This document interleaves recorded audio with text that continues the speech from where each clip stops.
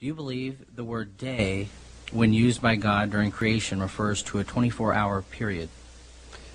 I do. I think the word day has to require a 24-hour period because of so many numerous examples in Scripture and in science. There are 1,800 references to the word day in the Bible. All of them refer to a 24-hour day or the 12 hours of the day, where the Bible says, are there not 12 hours in the day? A couple examples of that, but nearly all of them are 24-hour days. Some Bibles will have a footnote that says the days might be long periods of time, and they'll refer to Psalms chapter 90, where it says 1,000 years is like yesterday, or 2 Peter 3, a day is as 1,000 years.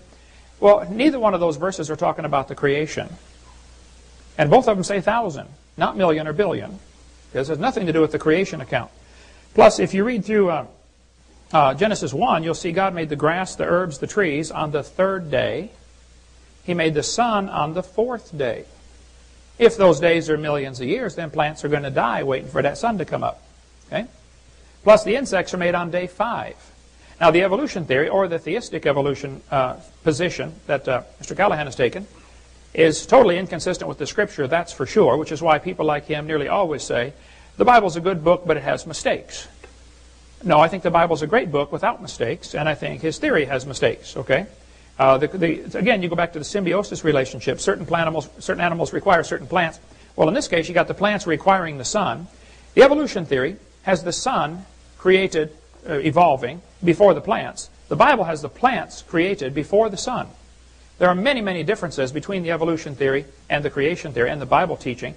So no, they're absolutely incompatible, and clearly the days had to be normal 24-hour days, about like we enjoy today. Because not only did the Scriptures teach that clearly, Exodus 20:11, in 6 days, the no death before sin issue, but also just the symbiotic relationships would say it has to be very rapid creation in just a few days. Thank you.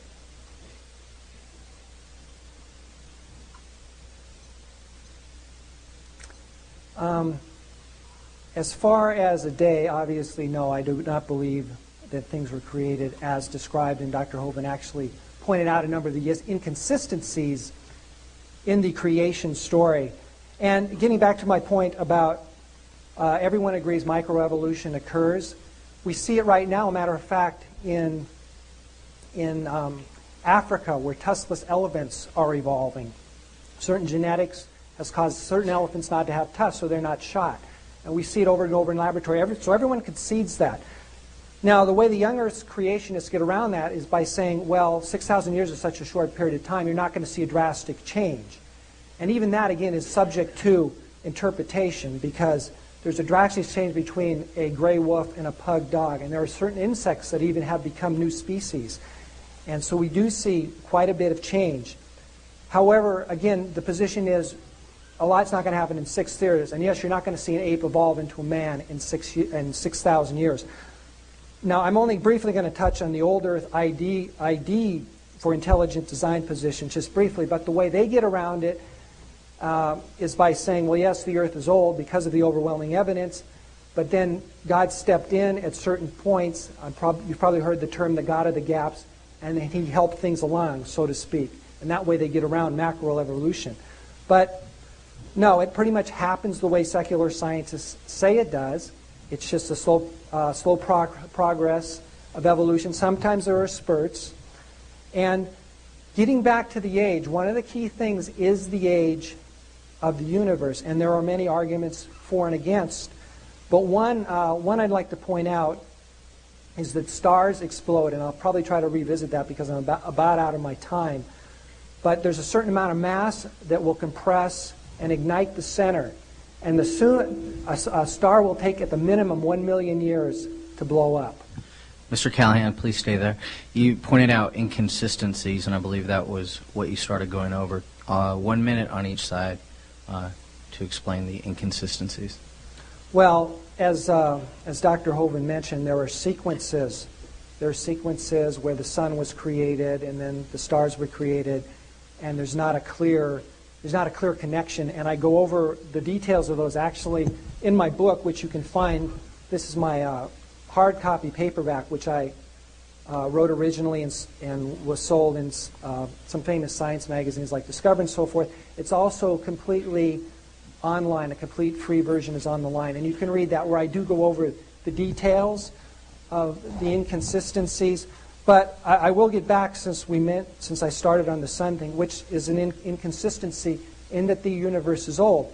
If you take a certain amount of mass, it will compress, and it'll ignite. There's a certain amount of fuel, which will then burn up. A star will explode in 1 million years. It's very well known. The most massive stars, it takes 1 million years. It's very straightforward. It's a very strong proof among many that the universe is old. Dr. Hovind? Okay, I'm sure he was taught that at Berkeley, that, you know, dust can get together and form a star, but that just violates all the known laws of physics. When you try to squeeze dust together, you have problems with Boyle's gas law, as it's called. Gas and dust will not squeeze together without incredible pressure on it. Where's this energy coming from? Certainly not from the gravity within the dust itself. Nobody ever observes dust clouds get together and make solids. Plus, as it's squeezed together, the heat and pressure builds up and it drives it back apart. What he's teaching us is pure fantasy. There is no evidence for this whatsoever. Nobody's ever seen a star form.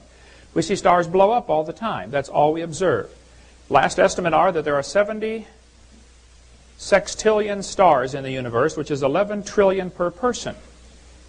We never see one form. All we see is one blow up every 30 years or so. So no, that is absolute fairy tale stuff he's teaching there, that we see stars forming, or that stars can form even from dust. Dust doesn't get together and form solids. Doesn't happen. Violates the laws of physics.